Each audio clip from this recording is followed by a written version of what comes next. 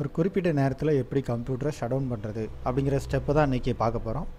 ஒரு குறிப்பிட்ட நேரம்னா ஒரு அரை மணி நேரம் கழித்து, ஒரு மணி நேரம், மறுநாள், இல்லை அடுத்த வாரம், இல்லை இந்த டைமில் இருந்து ஒரு 5 நிமிஷம் கழித்து, 10 நிமிஷம் கழித்து, இந்த மாதிரி எந்த டைம்லனாலும் நம்ம கம்ப்யூட்டரை ஈஸியாக ஷட் டவுன் பண்ண வைக்க முடியும்.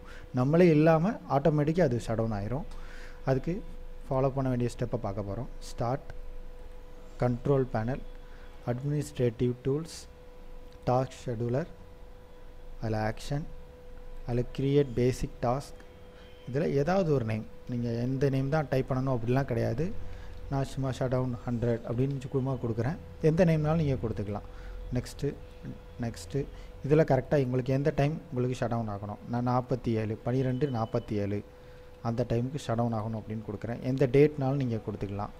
கொடுத்துட்டீங்க. அடுத்து நெக்ஸ்ட்டு இதில் ப்ரௌஸ் அப்படிங்கிறத கிளிக் பண்ணிக்கோங்க. இதில் ஃபைல் நேம் அப்படின்னு இருக்கும்.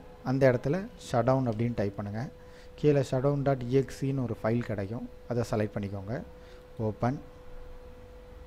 அடுத்தது முக்கியமானது, இந்த ஆட் ஆர்குமெண்ட்ஸில் /s வந்து நான் இப்போ டைப் பண்ணியிருக்கிற இதே ஸ்லாஷ் கொடுங்க. மாதிரி இந்த ஸ்லாஷை நீங்கள் டைப் பண்ணாதீங்க, உங்களுக்கு அப்ளை ஆகாது. சரி, இந்த /s அப்படின்னு கொடுத்துக்கோங்க. Next finish.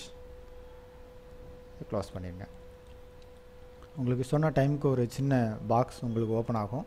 அந்த பாக்ஸ் ஓப்பன் ஆன உடனே நீங்கள் க்ளோஸ் கொடுத்தாலும் சரி, இல்லை கேன்சல் பண்ணாலும் சரி, அந்த டைமில் உங்களுக்கு கரெக்டாக அந்த கம்ப்யூட்டர் ஆஃப் ஆயிரும்.